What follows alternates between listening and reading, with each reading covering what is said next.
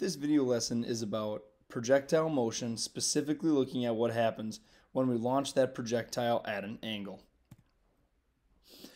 So from a previous set of notes, right, looking at how projectiles behave when they're launched horizontally, we end up seeing a lot of things that are very, very similar to horizontal launches when we now launch a projectile at an angle.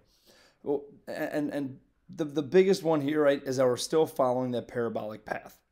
Recall that for a horizontal launch, we just see the back half of the parabola where the object is starting at its maximum height. Because when launched horizontally, it's not going to go up, it's going to go downward because that force due to gravity is pulling it down. We have a vertical acceleration, we have no acceleration horizontally, and that vertical acceleration is directed downward, so we get that parabola.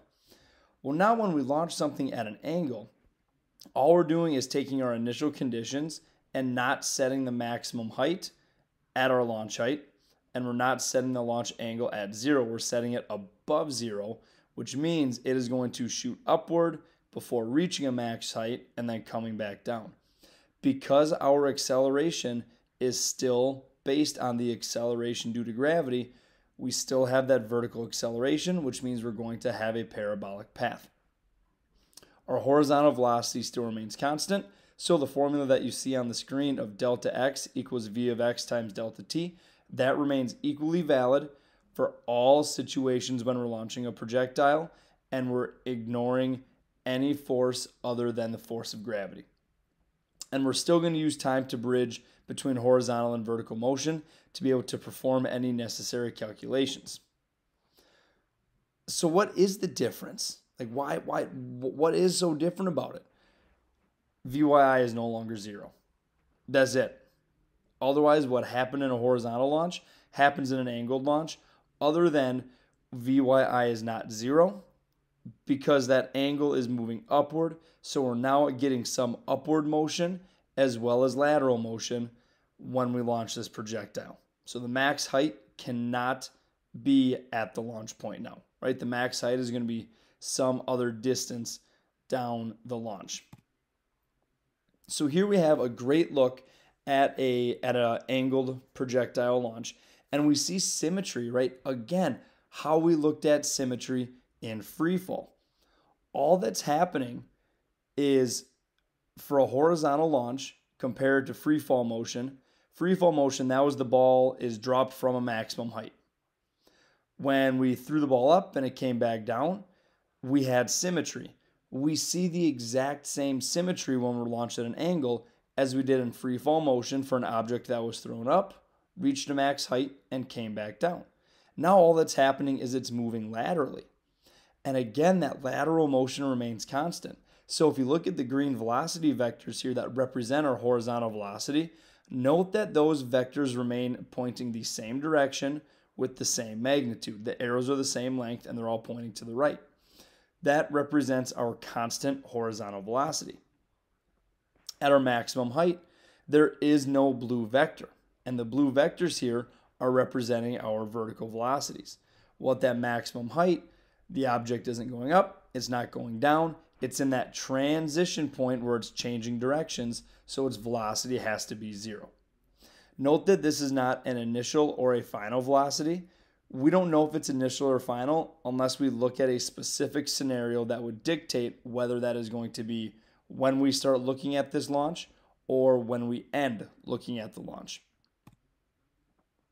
Also at that max height, so long as we are from launch point to launch landing, as long as those two are at the same height, the apex is going to occur at half the flight time, just like free fall motion. When the ball goes up and it comes back down, as long as it's caught at the same height that it's thrown at, it takes half the time to get to max height, half the time to come back down, because that vertical acceleration is the same. It remains constant. Now, what's great about this is any given height. So here we have this black horizontal line kind of cutting across the parabola about 2/3 of the way up.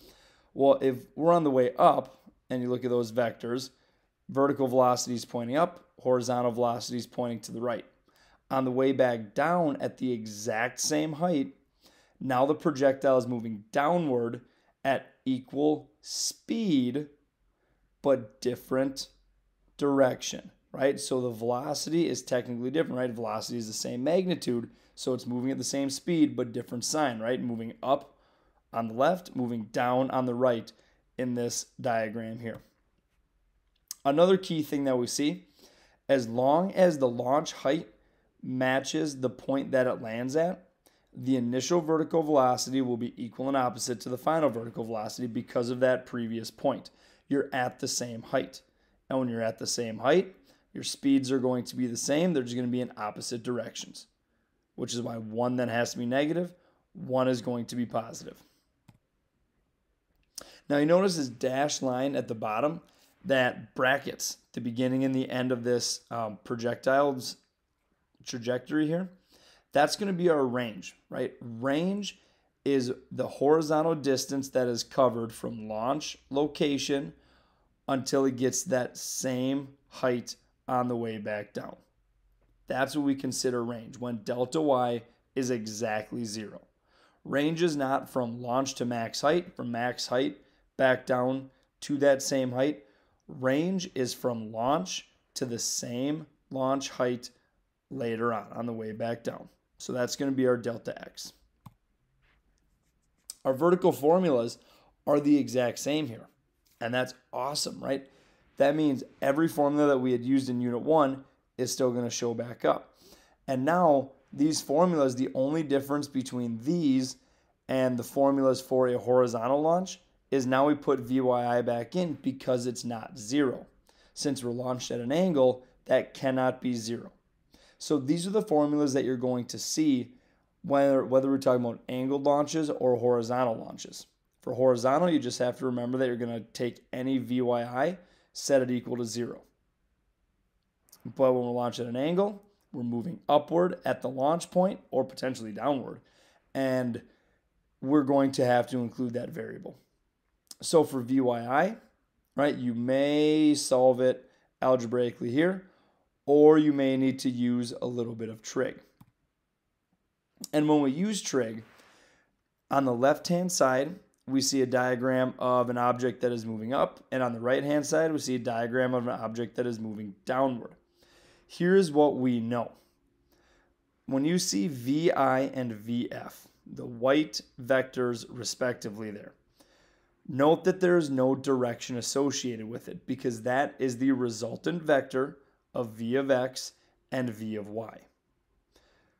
So that means it is moving both vertically and horizontally, as you can very clearly see from the diagram here.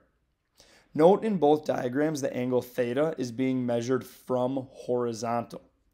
We could certainly measure angles from vertical. More often than not, we're going to measure angles from horizontal here. Now, V of X is represented by the green vector. V of Y is represented by the yellow vector. We went ahead and tossed in that it's VYI when it's moving up and VYF when it's moving down because more often than not, that's when we're going to see this. However, we could have a situation where both VYI and VYF are moving up and a case where VYI and VYF are both moving downward. That can happen. But what you really need to see here is depending on what you're given in terms of the angle of the launch or the angle that the projectile is moving at through the air, you may have to use trig to find V of X or VYI or VYF. That's important because the formulas from the previous slide may not always have enough information to get there right away. So don't be afraid to turn to trig, solve for that instantaneous either overall velocity, which would be VI or VF, or for one of your components, your horizontal component VX in green, your vertical component VY in yellow, right? So we can't use this to find a range or a max height or a time, but we can use this to find the individual components, which can then be used to find range, max height, and time. Because when it's launched at an angle, the common thing you're going to want to do is use the velocity at the angle as V of X or V of Y, but you can't because that's the overall velocity that it's moving at. In order to use any of the algebraic formulas that you've been given so far, you must break that down into v of x, its horizontal component, and v of y, its vertical component, using trig. We're going to have angles. We're going to have some components to work with so we can solve the entire triangle before moving back into our kinematic formulas.